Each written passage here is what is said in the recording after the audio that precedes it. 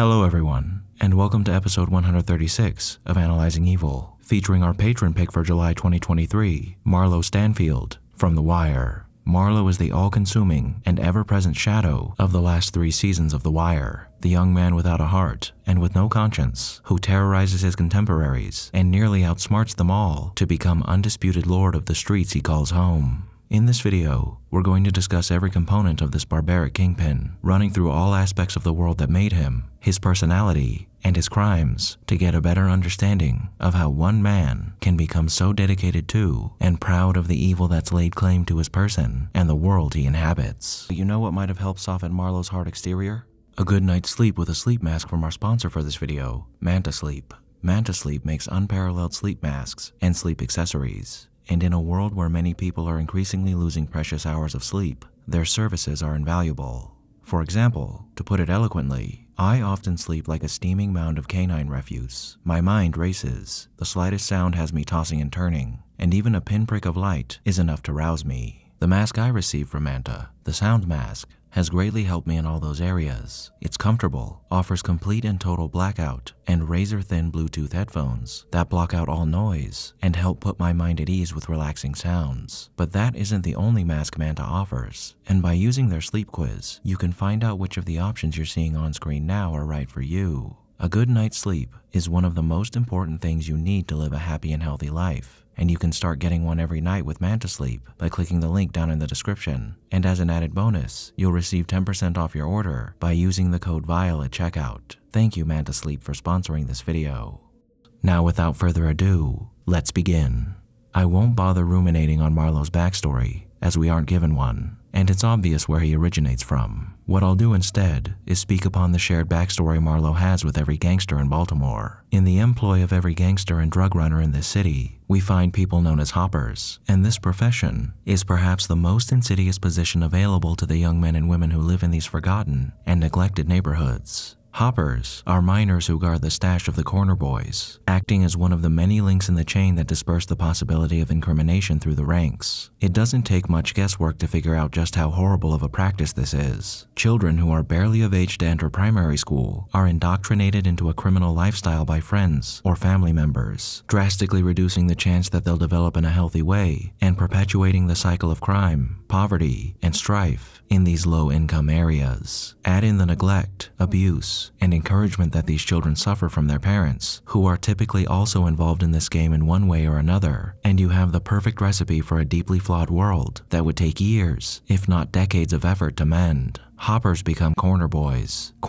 become soldiers, and soldiers become kingpins, and on the cycle repeats as new boys and girls step up to fill the shoes of those who fell before them, or who ended up staring at a set of bars for the rest of their lives. This is exactly how Marlo likely got his start, and though we don't know the particulars of just how this happened, it's guaranteed that his story followed the same path as the thousands of young men and women who came before and after him. Marlo proves himself to be quite proficient at ensuring that fresh blood becomes interested in taking the exact same path he took, as we do see Marlo scouting and enticing young boys to become members of his own organization, namely by providing them with gifts via his subordinate monk, warming them up to him with promises of big payouts should they show their allegiance to him. But we're given a more intimate look into the process when he takes an interest in Michael, correctly surmising that what's in himself that allows him to reign terror over West Baltimore is within Michael as well. And through training and education, Michael, through Chris and Snoop, ends up becoming one of his up-and-coming corner boys, who might one day wear that same crown that Marlo gave his all to obtain. This is essentially how Marlo came to be who he is, but as I mentioned earlier, everything else about him is a mystery. Parents, relations, romantic interests, all are a mystery as far as Marlo Stanfield is concerned. In fact, that's part of the legend of Marlo Stanfield, the young boy with a scar across his cheek, who appeared in a puff of smoke to challenge the Barksdale organization in West Baltimore, and succeeded, in a manner of speaking at least, as Avon Barksdale's second incarceration and Stringer Bell's death essentially handed this territory to him. Now, why Marlo became this legend has to do with something else that draws the children of these neighborhoods into this lifestyle, the gangster legends of their city, the young boys and OGs who wore the crown before Marlo was even a thought.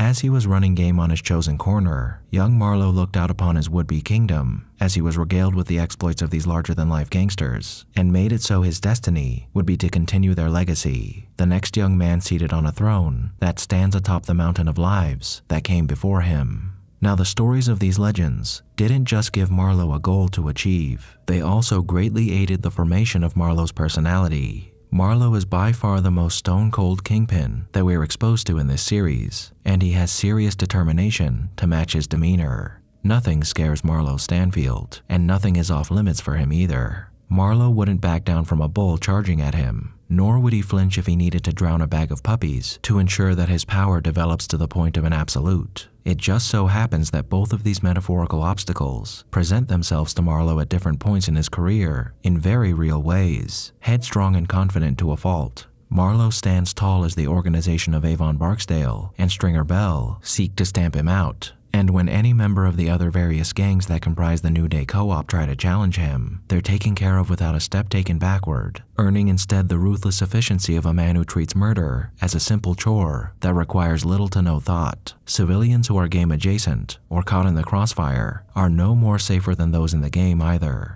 And Marlo isn't above killing anyone for any reason, so long as it suits his purpose. That isn't to say that Marlo is brutal to the point of mindless stupidity. Quite the contrary, in fact. He is exceptionally stubborn, but he's not so egotistical that he'll ignore prudent advice when it's given, as Prop Joe manages to educate him to some effect, and he often listens to the words of his number 1 and 2, Chris and Snoop. A small amount of willingness to listen and learn that adds to his effectiveness as a strong leader who rules with an iron fist, but one who's willing to bend slightly should he need to. Marlo is also cautious about how he runs his organization, and his soldiers seem to be a bit more regimented and disciplined than members of other organizations are. He refuses to talk in buildings. He has his underlings murder people in vacant homes and seal them up to not arouse suspicion. He makes sure his soldiers are as stalwart as he is. He keeps up on their marksmanship training, and we typically find him quite thoughtful about any move that he makes, showing that he has an aptitude for strategy and planning. And there are numerous times where Marlo gets the upper hand on his opponents due to his superior tactics, like when he has Devon tailed out of suspicion and ends up one-upping Avon in his plot to have him killed, or when he has Chris entice Cheese to turn on Prop Joe so he can stake his claim on the product he receives from the Greeks. But intelligent or not,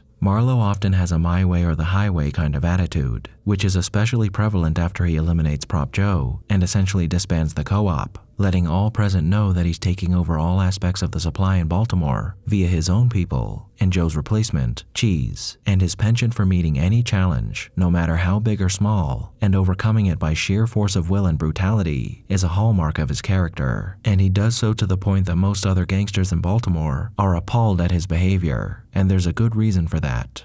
Marlo's cruelty and barbarity is the culmination of decades of murderous practices that were enacted by his predecessors, and now they have coalesced into the monster that we find in this series. What makes Marlo all the more terrifying is how stoic and black-hearted he is. I could be wrong, but I don't think Marlo displays a shred of empathy at any time in this story, and if he does, he only does so because it's necessary to advance his own interests. Marlo is like a block of stone. He might crack a half smile here and there, or offer a few laughs, but more often than not he's silent and domineering, and the few words he does speak are used only to advance his business in any sordid way that he deems necessary in that moment. What's interesting to note about Marlo, though, is that he isn't really a sadist. He doesn't revel in the act of killing or harming others for his own pleasure. However, he is a megalomaniac, and one of the most harrowing scenes we're given in regard to this aspect of Marlo is the scene where he and Chris arrive at Prop Joe's home to execute him. Here we find Marlo calmly assuring Prop Joe that nothing can be done to help his predicament, and after Marlo guides him through the motions leading to his doom, and the deed is done, Marlo soaks in this moment, seemingly absorbing the necrotic energy emanating off of Prop Joe's body as it fills him with the power he once held, the passing of a king's might to another, as he comes one step closer to absolute power over what Marlo believes to be his by right, the entire underbelly of the city of Baltimore, and all who reside amongst its seedy row houses. Speaking of Marlo's pleasures, his interests outside of the game and the power that comes with it seem to be next to none.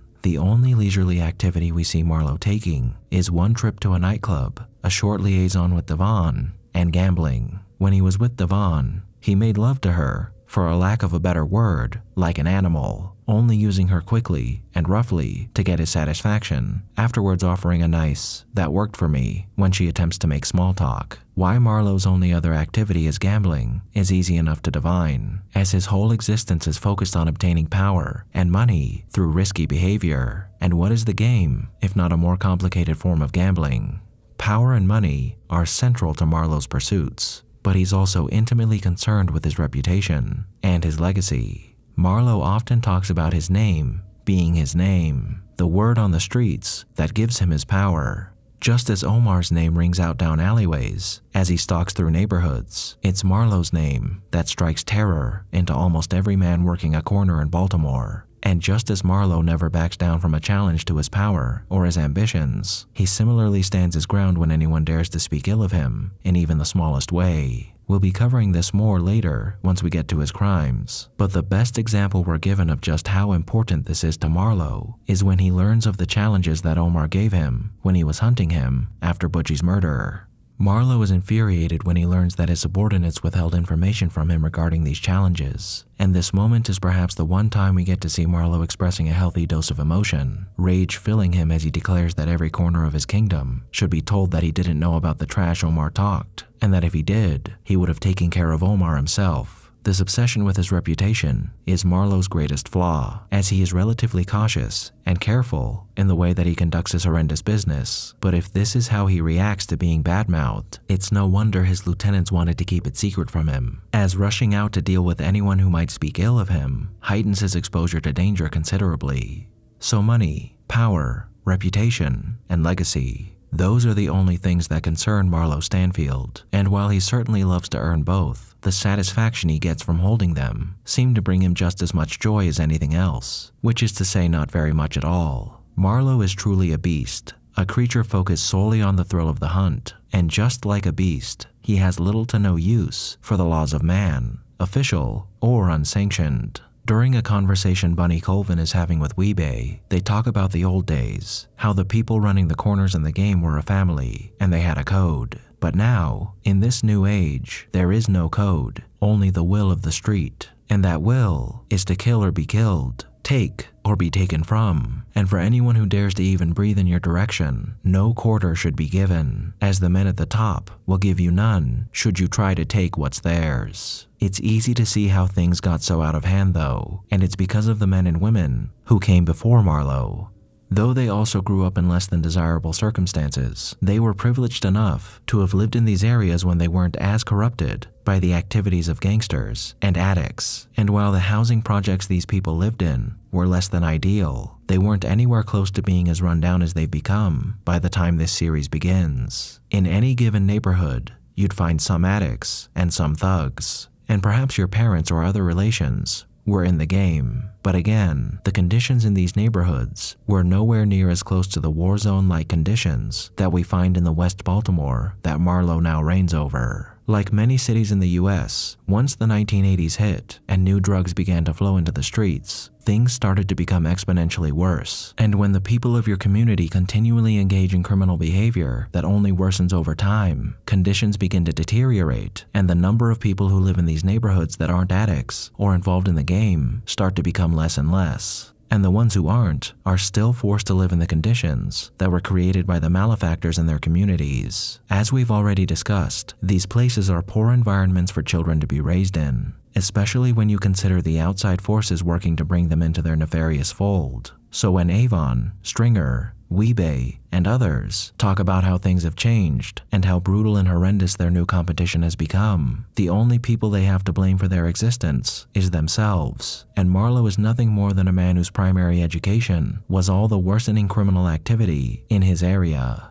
So, living in the sordid world that his predecessors created, the need to abide by any sort of code has been abandoned in favor of survival and advancement in this urban hellscape. And in order to do either, one must attempt to outdo the devil himself at his own game. And Marlo's success in this arena is what gives him the edge. Now, Marlo and his crew engage in all your typical violent gangster crimes. There are numerous times where people under Marlo's command beat people or murder them for the sake of the game. And we've seen both drive-bys and executions from members of his organization. Every murder committed by members of Marlo's organization can be attributed to his influence, and when we take into account the actions of his right and left hand, Chris and Snoop, all the terrible things we see them do are but an extension of Marlo's will, as well as his no-limits attitude towards violence. Now, what separates Marlo from, say, Avon Barksdale is the lengths he'll go to punish someone for even a minor infraction. Now, sometimes you'll find that a gangster will order the murder of another person for trash-talking them, depending on the severity of their accusations. But up until Marlo's time, it was more often the case that someone earns themselves a beating or a few broken limbs if they step out of line. Marlo is a different animal, as we've already discussed, Marlo is dead serious about his reputation, and anyone who insults so much as a hair on his body is liable to find themselves lying in chalk. Take, for example, the security guard that spies Marlo lifting suckers from the store that he works at. He dares to get in Marlo's face after Marlo openly challenges him to do so. And when he proceeds to make a half-hearted attempt at browbeating Marlo, Marlo returns his jabs in what appears to be a dangerous game of chicken. But no one gets to play with Marlo Stanfield and live to tell the tale. And shortly after this conversation, this unnamed man finds himself the victim of Marlo's murderous will, taken out by Chris and Snoop for trying to do his job and being understandably fed up with a man who was undermining him right in front of his eyes. This man was a civilian, an innocent whose crime was talking out of turn. And because of this simple exchange that couldn't have lasted more than 5 minutes, he lost his life. A similar occurrence happens to a gangster named Junebug, who apparently spread rumors that Marlo is a sucker. This is at least a bit more understandable than the murder of the security guard, as you can't have rival gangsters trash-talking you and let them get away with it. But rather than perhaps teaching him a lesson in one way or another, Marlo prefers to set an example through murder. And a man whose crime against Marlo was relatively innocuous earned a severe punishment for his misstep.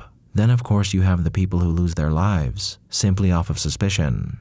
In truth, murdering anyone who you suspect even a little of being an informant might be a prudent action to take for a kingpin. And Marlo isn't the first, nor is he the last gangster who would kill someone because of this. But in practice, it is horrific, especially when you consider you're immediately murdering someone without really verifying whether they quote-unquote deserve it or not. And Marlo takes this action first with little Kevin, an adolescent, then Andre, and Bodie, and finally, he attempts to have the same done to Michael, another adolescent and stalwart member of his organization. However, ordering Michael to be taken care of served a dual purpose, as he was already causing suspicion from other members of the organization, as he would often speak out of turn, a quality not welcomed by the Stanfield outfit. Now, Marlo isn't above seeking revenge when he feels the need to either, as we see when he goes to great lengths to draw Omar out of hiding by having Chris and Snoop torture Butchie, another notch in his belt of horrors. Similarly, it would appear that Marlo isn't above murdering or ordering the murder of innocent people either, as prior to the murder of Butchie, we do see Chris murdering an innocent woman in order to frame Omar and get him arrested,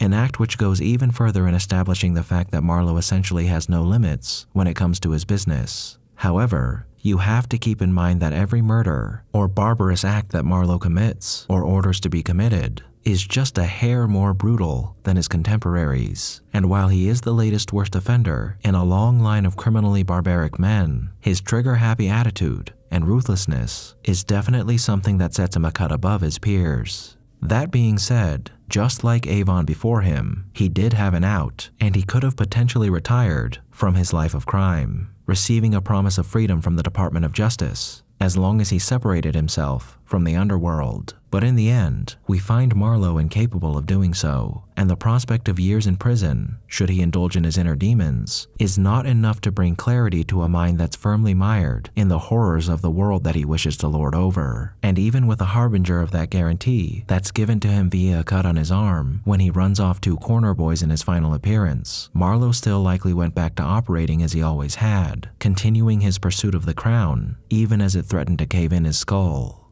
And at this end, who was Marlo Stanfield?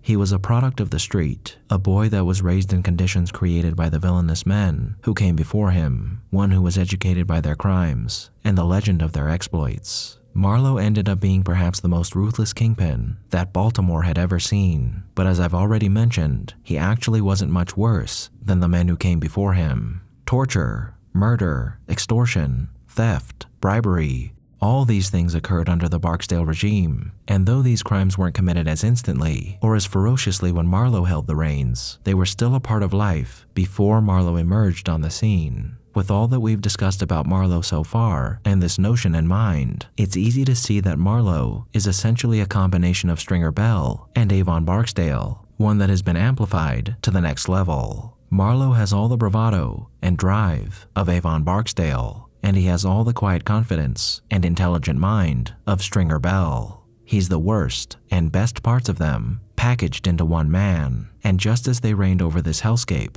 with brutal efficiency, so does Marlo during the time he's given to hold the crown that's so dear to him. Even so, even though Marlo is the worst of the worst, he's a victim of circumstance, just like anyone else in his position. But the difference between Marlo Stanfield and other gangsters is how he thrives on the evil that he sows, how his very soul is unsatisfied lest he give in to his greed, bloodlust, and megalomania. But again, who is to blame for Marlo Stanfield? Yes, you can blame the men and women who came before him that succeeded in the same sordid business that he was engaged in. That's for certain. But you can also blame a mismanaged and corrupt government, one that places its priority on politics and self-enrichment. You can blame the police officers who treat the people they're supposed to serve and protect like animals or enemies rather than fellow citizens and members of their communities, not to mention their command structure, who would rather juke stats to keep up appearances than show the truth and get the help they need. You can blame an education system that's more concerned with test scores than the well-being of its students. And you can blame the world that all these things created that makes it so much easier to become a hopper or an addict than anything else. We also have to keep in mind how difficult it is for anyone in these areas to find any sort of upward mobility outside of what's readily available to them. In a conversation Duke has with Cuddy, Cuddy tries to tell him that there are other places in the world and that Duke doesn't have to learn to fight or tend a corner. He can be anything he wants to be if he so wishes. But then Duke asks, how do you get from here to the rest of the world? And Cuddy's only response is, I wish I knew. This is the reality for thousands of people living in horrid conditions. You can try to lift yourself up as best you can, and you very well should, with the methods available to you. But leaving all that you know, all your friends and family, and the people that you can rely on for parts unknown to try your chances there is a gamble at best. And many people find themselves stuck in a cycle that never ends, one where the best options they can see aren't very good options at all. This is the world of Marlo Stanfield, a brutal and unforgiving one that created a brutal and unforgiving man. And unless some serious change is made by some serious people, it's a world that's unfortunately doomed to always spawn the next great evil to stalk its streets. Thank you all for tuning into this episode of Analyzing Evil, and I hope you've enjoyed. What are your thoughts on Marlo? Did I miss anything? Let me know down below, and leave a suggestion for a villain you'd like to see featured while you're at it. If you liked this video, hit that thumbs up button, and make sure to subscribe if you haven't already. A big thank you to all of my subscribers, to my patrons, and to anyone who's decided to honor me with a super thank. And a most vile thank you to those whose names you're seeing on screen now.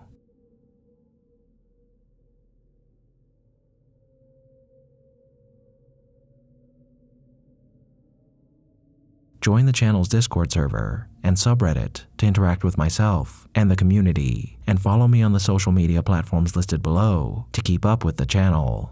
As always, thanks for watching, and I'll be seeing you soon.